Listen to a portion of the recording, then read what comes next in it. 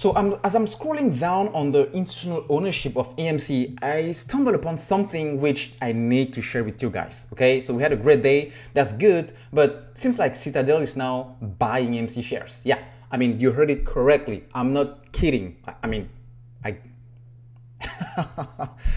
What's happening, guys? What is happening? So let's jump on Fintel, okay? Fintel, institutional ownership.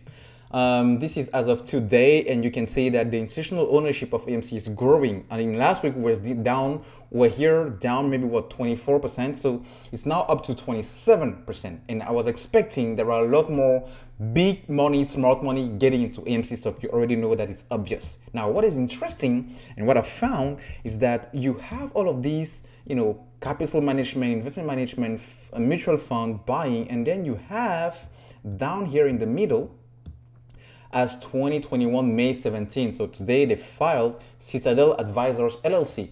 They had an average cost of $6.17, with 724,000 shares. This is a buy, okay? This is a buy.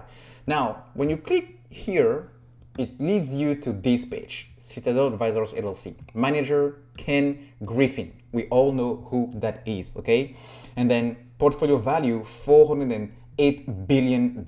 They have actually 13,000 current positions and only 5 opened positions, okay? So that is interesting because Citadel buying 725,000 shares doesn't sound right? Because they are the biggest short. They're the biggest, the hedges with the biggest short position in AMC stock. So why the heck would they buy AMC? Well, two possible explanations, okay? Hear me out. First, they're covering. They covered because, they find out, they realize that with the share price constantly going up for 7 straight days, guys, we've been continuously going up. Now, it means the further AMC goes up, the harder it is for the shorts to keep the positions open because it costs a lot more money, especially when you have like 7% days like this on a daily basis, all right?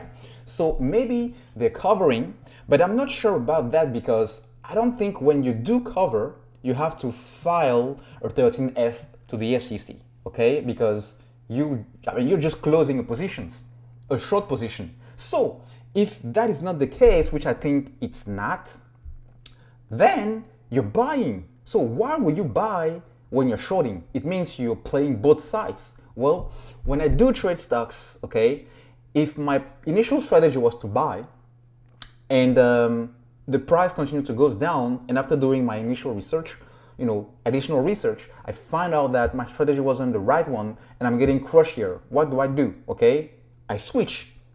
I turn around because I don't want to lose money.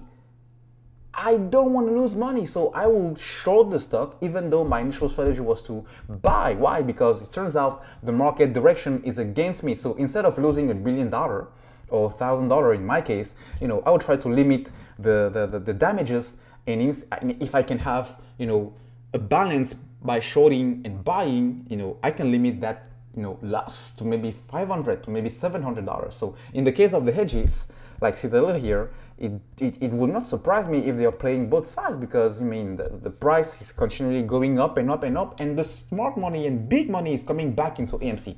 So, guys, this is pure speculation on my end. I need to do additional research, but from what it looks like here, it seems pretty clear to me that the hedges are playing both sides, and this is good news for us. This is good news because either option, it means they are now realizing that, hey, this thing might not be what we strategize or planned to begin with.